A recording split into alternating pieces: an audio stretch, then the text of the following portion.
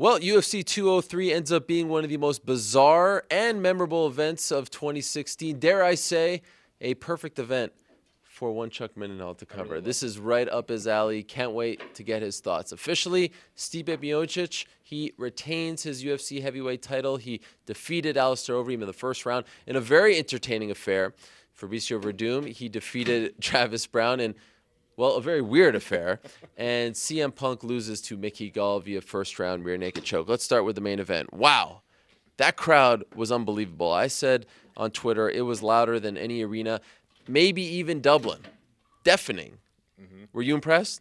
Definitely. It's funny because we were talking about how kind of quiet it's been in the lead up to this fight. I felt like this made up for it entirely. Even when Jessica I came out on the prelims, I felt like it was getting this enormous pop that you would not get that sort of thing for loyalty in another city. I don't think. I mean, it was just Cleveland really bands together for its athletes apparently, and yeah, when he came out, it was pretty deafening in there. Like I knew you were saying there was ringing in your ears. There was in mine too. It was just kind of pandemonium there for a few minutes. Yeah, 18,000 plus. It was a sellout, $2.6 million gate. I mean, this was a huge success for the UFC, and in the end, the crowd goes home happy, but it got a little dicey there for a second. Early on, Miocic got dropped, and Overeem went for the guillotine. Now, he claims after that Miocic tapped, but the replay suggests that he did not tap. Do you think he tapped? No, he did not tap. And that was a really weird way of going about finding out that he did not tap. Explain it. Well, in the aftermath, there's still 18,000 people booing Alistair Overeem in the cage, and Joe Rogan takes him to task and shows the on the big jumbo screen that they have here. They walk through it twice to basically say, "Where's the tap? Where's the tap?" You know, so he did not tap, and I don't know where that even came from. It was a little strange for that to even come out because at the time I didn't really think, you know, obviously you don't see everything from cage side, but I didn't know, I didn't hear anybody talking about a tap, nothing like that. So it sort of came out of the blue, but good for Miocic. He got put into a crazy position there. I know the crowd was on. There's like very tense in that building when it looked like he might be going out early, and we talked about this a little bit, like what happens if Miocic loses, how it's going to be like this funereal vibe in this place. But he was able to recover and kind of chase him down, it seemed like, through that whole first round and just get exactly what he wanted in the end. Yeah, he avoided, obviously, a huge disaster. He weathered that storm. And, you know, we talked on Friday about how this year in the UFC, titles have been changing hands almost every event. That's not the case for this one, so that streak is broken. But do you feel like he keeps saying, I'm going to hold the belt for the long time? Does he have what it takes? You know, based on what you saw tonight and what you've seen out of his career, once he starts fighting the Canes and maybe a JDS again, a Barnett, who knows, does he have what it takes to hold the belt for a long time?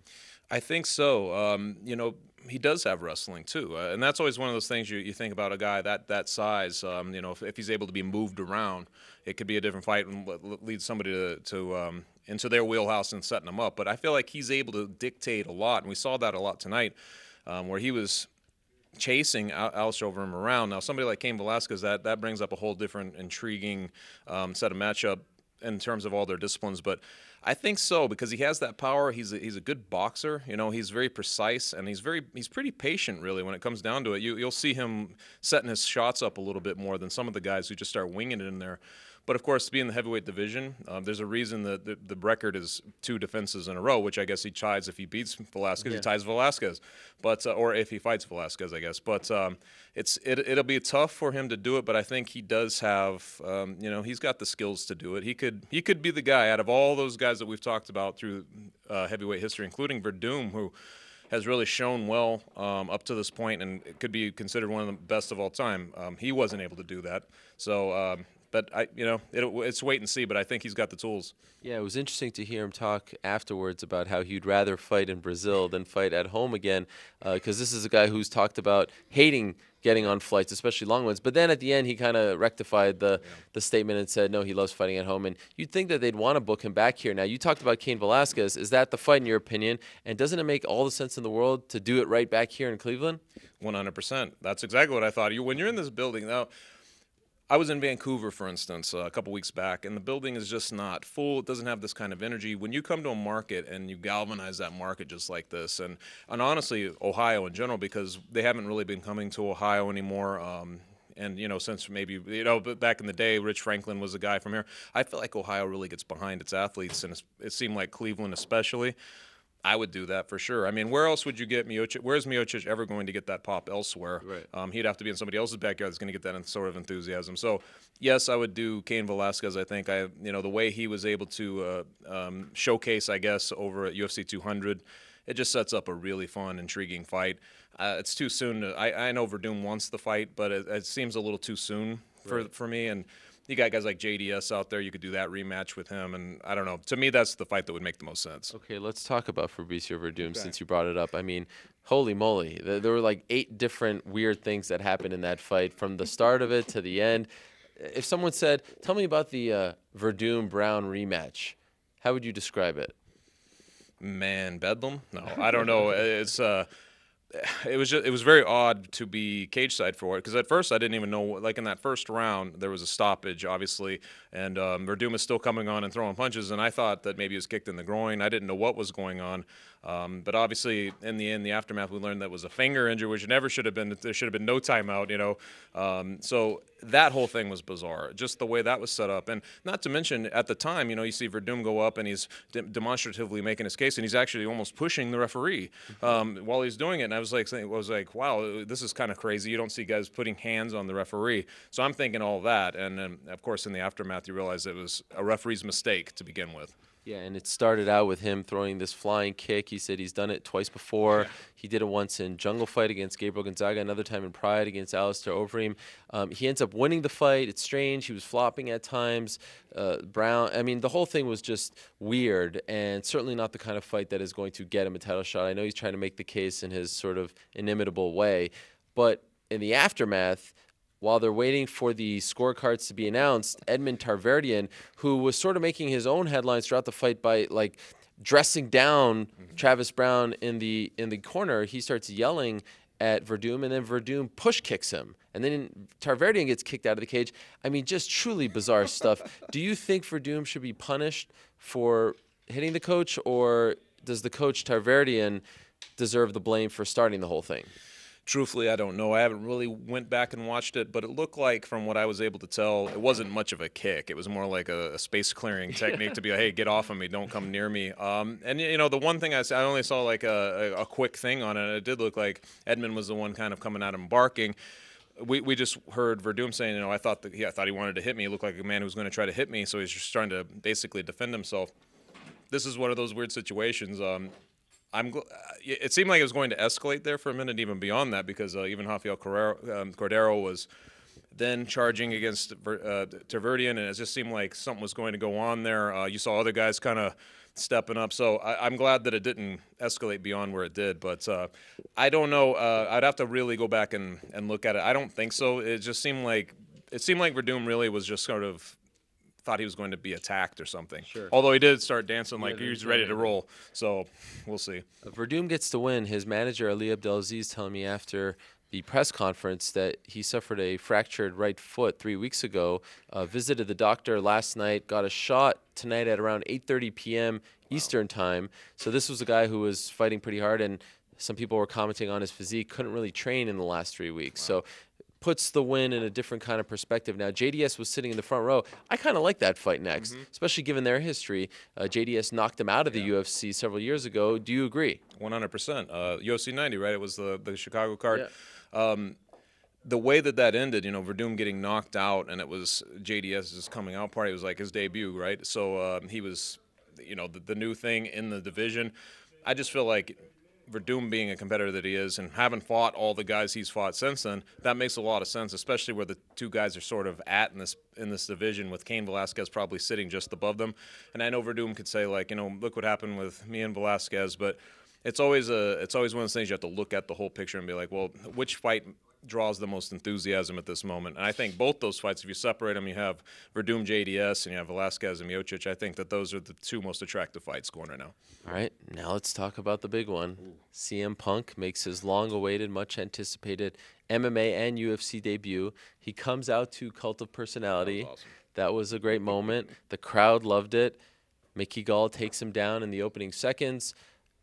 2 minutes or so later, he taps him out via rear naked choke. the chapter that is CM Punk in the UFC, at least the first chapter has been written. We don't know what his future holds. He doesn't know. He hasn't been told. But it sounds like it's kind of up in the air, to be fair. How would you write this chapter? How would you grade this whole experiment now that it's officially over? Well, he seemed pleased but hurt, that he didn't perform better and that he lost the fight ultimately. I thought it went down pretty close to the way I thought it might. I didn't really anticipate him charging out as quickly as he said. He wanted to crowd him and put pressure on him because I think he thought Gall hadn't been tested that way, but there wasn't much tape, obviously, to say how he reacts to anything. Obviously, he reacted very well, and it seemed sort of academic from that point. But I will say, and I know we were talking about this a little bit, it wasn't like he was just gone within seconds of that. He fended off for a little while there, and I was pretty impressed with that side of him. It was clear that he's been not wasting his time, as he's trying to put together the tools in this sport. Ultimately, it's about what I expected, though, to be honest. I mean, you can't expect a guy like that to show up and do crazy things in the sport when they don't have any professional fights. And it's an interesting situation. Like we were talking about how crazy this whole setup is and everything. And for a guy like Mickey Gall, it's just such a strange trajectory. We're sitting in here and you're like, he's a great kid. He's calling out Sage Northcutt, and you're thinking that's an interesting fight. Maybe that would make more sense. But how many guys have their toughest fight outside the UFC prior to going to the UFC, get discovered, and then come to the UFC and basically have two fights that don't make as much sense? I don't know. Right. So it's like I just feel like his trajectory has been so weird. The whole thing has been very weird. I'd be real shocked if CM Punk gets another fight in the UFC. I just think that's too much of a compromise for what the UFC is about, and it's something that we saw. I can't imagine them doing it again, to be honest. Yeah, so you wouldn't. If you're the UFC, you cut ties, even if that means Bellator or someone else picking him up. Yes, and I mean that would obviously be like someplace like that. But if I was CM Punk and I want to actually do this, I know he's 37, but he wants to try it for a while, I may not even go that direction, although I will say that Bellator would probably accommodate him a little bit more on his level. This seemed like too big of a step for him. Yeah. I know we talked about this a little bit. Maybe the Mike Jackson fight would have made more sense, or somebody like Mike Jackson's caliber.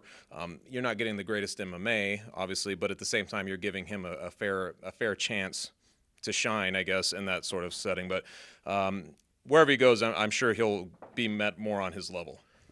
I think it's fair to say that CM Punk looked like a guy who was 0-0, who had never fought amateur or pro, who doesn't have much of a combat sports or martial arts background, but didn't look worse than that. A guy of that caliber fighting in the UFC in his first fight. Like I had some people say, oh, that was embarrassing, that was pathetic. That was how a guy at his level should look in his first UFC fight. Do you understand what I'm saying? Do you agree?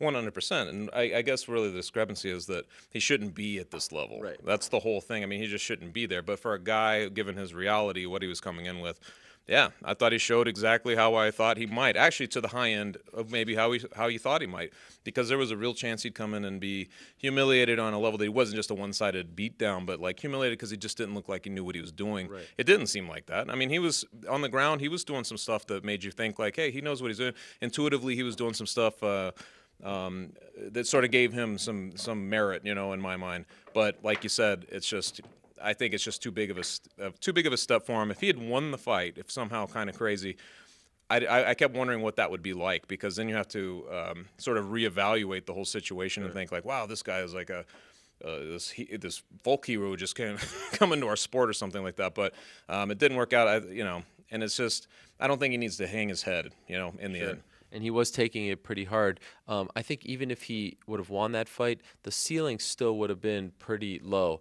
With Mickey Gall winning, it feels like there's a greater upside. Mm-hmm. And then when you consider how young he is, how he talks on the mic, the things he was saying in the post-fight interview, the things he was saying at the press conference, I maintain that they booked this the right way. Mm-hmm. They didn't book him against a part-time firefighter who's 40 years old with a beer belly, and they can't do anything with him now. They've got something on their hands here, and I think a Mickey Gall versus Sage Northcutt fight would draw pretty well.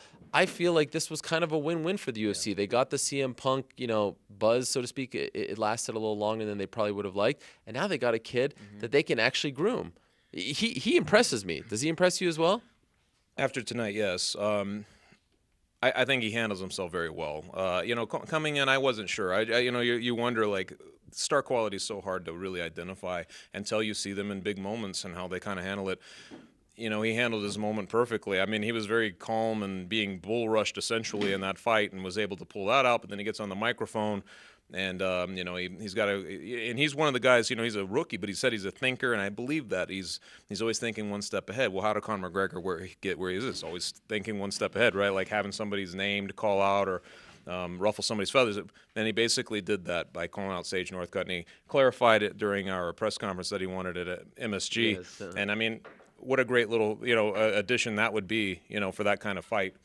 And he seems to not be afraid of the spotlight, you know, and that shows when he asks for a guy like Sage Northcutt, who's also in the spotlight. So it tells me he doesn't want to lose the spotlight, but he wants a competition that matches him. That is all very refreshing in a day and age where you hear a lot of "I'll take whoever the UFC wants," you know, "I'll take whoever Joe Silva wants." Yeah. It's kind of fun to see these sorts of stories.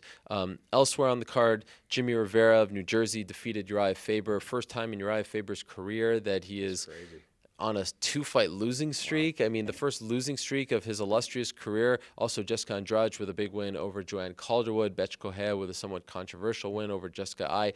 Anyone you want to talk about before we finally say goodnight from here in Cleveland? Maybe Nick Lentz. That's right. Yeah, Nick Lentz, I mean, he looked good. I mean, fighter of the night? I there was so. one? I didn't really think it was close. Did you? No. He killed it in his post-fight scrum, dropping a bomb on BJ Penn. I haven't seen that. Trust me on this one. You will like it. All right. So Nick Lentz. Well, I just, you know, Nick, he won. So what more can be said? Right? That's He's back. The Carney. Yeah. That's it. That's it. That's your closing thought. Well, how about Drew Dober? That was a pretty good. That was a pretty good fight. That was a good. I mean, fight. that poor guy, you know, he kicks him in the groin, he recovers, and then he just assaults him on the fence. And that was every now and again you'll see a barrage like that, and it just seems like the sport becomes that much, like up a notch of how violent it can get sometimes. Because he unleashed on him. It was right where I was sitting in my line of view there, so that was also equally impressive. All right, it has been fun, my friend. What a memorable one, right? Don't get on any elevators. That's right. We are taking the stairs out of the queue here in Cleveland. You know, how about this piece of irony? Alistair Overeem walked out tonight to the cage in the main event. He walked out. His song of choice was the old Pride theme song, which I thought was a nice little nod to the hardcores who have been watching him for so long. Here's a guy who debuted in the 90s and maybe the last fighter to debut in the 90s to get his first UFC title shot in this era. Here he is giving that nod. And I wonder how many of those fans who were marking out for that song were the same ones who were saying that the CM Punk experiment in the UFC was a disgrace. And I wonder how many of them failed to realize that the CM Punk experiment in the UFC was vintage Pride, was straight out of the Pride playbook. It was Pride 101. Don't forget about the history of the sport. What we witnessed tonight is not new. It was not unique to the sport. It was not unique to UFC 203. It has happened time and again, and guess what? It is going to happen again. Mark his words. Mark my words. It was fun to cover. It was fun. It was a lot of fun. That's it for us. It was a fun time here in Cleveland from Wednesday all the way to early Sunday morning. We appreciate very much you watching our coverage all week long. Back on Monday for the MMA Hour. We have a lot to discuss, but for now we say good night or good morning from the 216. Again, thank you so much for watching. Stipe Miocic is the reigning and now defending UFC heavyweight champion. Thanks again. We'll see you next time.